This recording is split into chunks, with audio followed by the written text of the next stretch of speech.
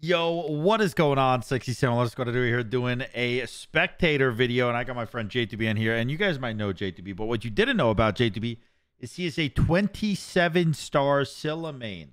That's right, 27 stars. He's fighting a Vulcan. I think this is a good matchup for Scylla. I could be wrong, because later on, Scylla gets a little boosterooski, if you will, because whenever Vulcan places the turret, Scylla can simply press 1 and it will automatically attach also to the Vulcan, because once Scylla's 1 is ranked 5, it's AoE and hits 3 units. It's pretty sick. All right, J2B chose to go with the Aegis. By the way, we're going to do this kind of spectating view today, because I saw a lot of guys in the comments last time in the spectating video were kind of 50-50 on whether they wanted this kind of view or the bird's eye view, because they said that I was getting more knowledge than the player. So, you know, it's fine. What a weird play by the Vulcan.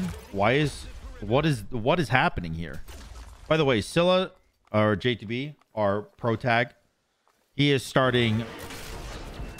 Oh, that doesn't kill turret. Yikes. He is starting Warlock Staff, which is a very good item, and the Vulcan is starting Chronos Pendant. Vulcan already using his mana pot, and if you start Chronos Pendant, you can only get 1 of each. So Vulcan already using his mana pot and still contesting. This doesn't make sense.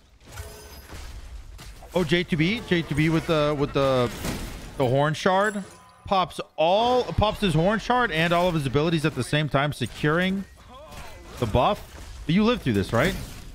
You lived through this? No, okay. All right. Honestly, this isn't bad. It might look bad, but it's not bad, because J2B, he's got the health pot ticking. Vulcan's got the health pot ticking too, but J2B's got the blue buff. And Vulcan can't do red. He doesn't have enough HP, enough mana, whatever. Nice. That 2 actually killed turret. Wasting, essentially just straight up wasting Vulcan's mana. Okay. Gigantic whiff by J2B. But Vulcan, no mana. Oh! All right, get him. Get his ass. Get his ass. Okay. Nice. Nice. Are you going to do the red? You going to greet it? You're greeting it. He ulted it. That's my boy. That's my boy. Use the ult. I'm desperately fighting the urge to go up in the air right now. Vulcan is doing his blue buff, which is obviously what you go on to do when you just die, you respawn. He's gonna get the XP for the minions at his tower, and then probably go to the XP camp. Vulcan decided to go for, by the way, I know you guys can't see, but Vulcan has an Aegis and a horn shard, in case you're wondering. Vulcan decided to go for the HP chalice, whereas J2B got 1 of each pot and a Warlock Staff finished, thanks to the help of the first blood. Little bonus to the gold. J2B's going to contest. He doesn't have his 2 up, though, so there's no point in really doing this. I think he's more so just looking for the fight. And he lands the 1. Where's the 2? Oh, he held the 2 to break the turret at the same time. What a genius. What an actual genius. Vulcan ulted the wave. A genius of his own regard. All right. You're getting prime Vulcan here. Kited with turret. Oh, missed the 1. Missed the 2. Oh, no. You have to run. Just run. Oh. Ah! Okay. Okay. Vulcan has Aegis. Scylla has Aegis. Oh, Jesus. Oh, nice. Oh, the Aegis and the 2. Nice. Well played. Big detonate. All right, how much gold do you have? Let's look at stats here.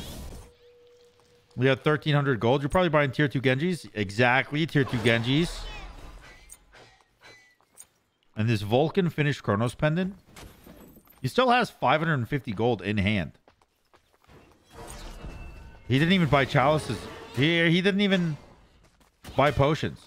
J2B didn't buy potions either, but I don't think J2B had any gold in hand.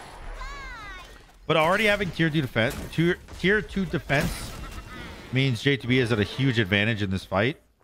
Although I will say he just missed all of his abilities and Vulcan is hitting everything. Never mind, he missed everything. Right. Good clear. Oh, you want to get aggro, huh? Oh no, you were feigning aggression by putting your 3 there. Good play. I like that play. A little aggression feign.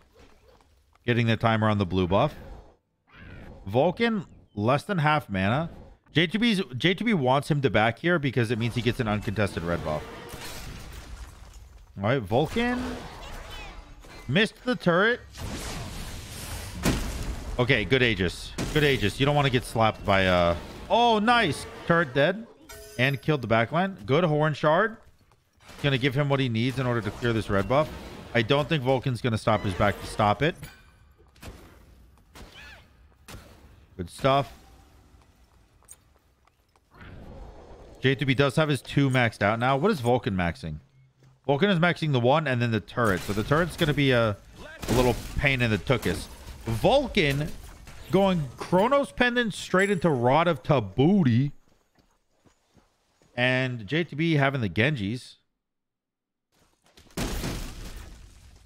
All right. It's not bad, honestly. We're looking okay right now. I really like what J2B is doing. I don't think he's done anything bad. Obviously, he's missed a lot of abilities. But like I've said before, you can't count on not missing abilities. You know, like you're going to miss. It's just going to happen. But I like his build choice. He doesn't have a lot of cooldown. Like Genji's gives a little bit, but okay, that ult was crazy psycho. Almost like crazy psychologies. Vulcan going straight into Rod is a little crazy.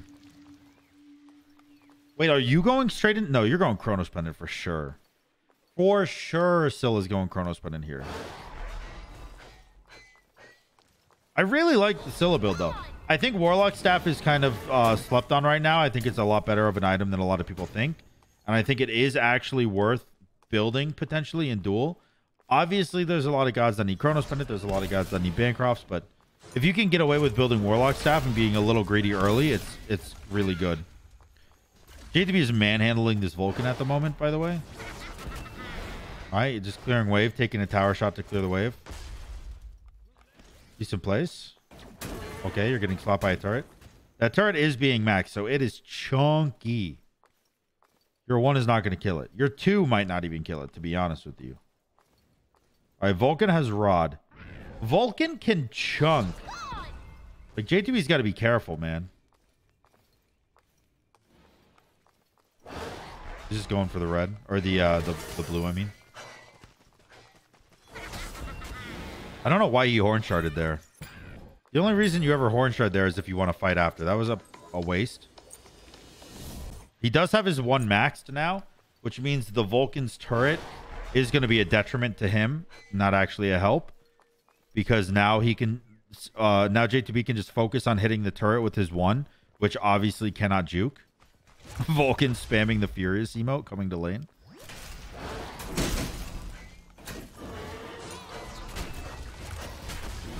Oh my god. This Vulcan is taking dick. Oh. Yep. Yep. Exactly. Exactly like I said, man. The Vulcan's going to place the turret. J2B's going to hit the turret with his 1. And it's just going to aggro to the Vulcan as well. Vulcan finally going defense. I think going Rod second was really greedy, especially when you're behind by 1,000 gold. Granted, when he decided to go Rod, he was only down 1 kill, but you know, a lot has changed. Yeah, your 2 doesn't even kill turret by itself. You didn't take that dash? Or you're just gonna 1-2 combo, yeah. Vulcan can kill here if he lands a well-timed meatball. He just stopped. They just stopped. All right. J2B's dying. J2B's dying. Vulcan. Oh no. Oh no. Meatball again? Oh, close. Vulcan, don't do it. You're freaking me out, bro. Oh my god. J2B, you greedy son of a bitch. I can't believe it worked out for you. Oh my god. Okay. All right. J2B goes to Chronos Pendant, exactly like I said, going into Rod now, which makes sense. Vulcan has the Genji. Vulcan has defense now, so... Although I will say, that was a massive power spike for J2B. He got 2 kills before backing just now, I think. That was a huge kill. Oh, J2B just wants to fight. He got that Chronos Pendant. He wants to fight. Oh, Blink. I didn't even see he had Blink, but he does. And Vulcan bought Horrific. Why did he buy Horrific? What the heck? Oh, you missed. Vulcan, it's time to turret. Oh, the jukes. Oh my god. Boom, the 360 ult into the Aegis on the Vulcan ult into the surrender. Oh my god. That was so many inputs so fast. Can I go back? I want to go back. Wait. Wait, it's not. It's broken. Yeah, I want to watch this fight again. Okay. Look at how many inputs this is. Hold on. Oh wait.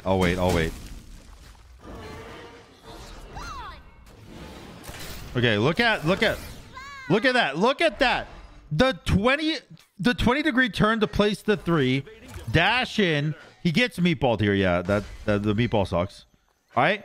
And then he's like, okay, connect the 1. Drop the 2. Detonate the 2. You're pressing your 1, your 2 twice. You're with the auto attack weave. 360 ult. Boom. Into the Aegis. Aegis before his ult animation even fully ended. That's insane. Into the surrender. I can't believe it. That was a quality game. Let's go, J2B. You're going to have some fans in chat now. You're going to have some fans in the comments section. Let's go. Warlock staff. Genji's Chronos Rod. That's a generic, very powerful Scylla build. Like it has a lot of power and survivability with it. I will say, I think this Vulcan would have had a better time if he built Genji's before Rod.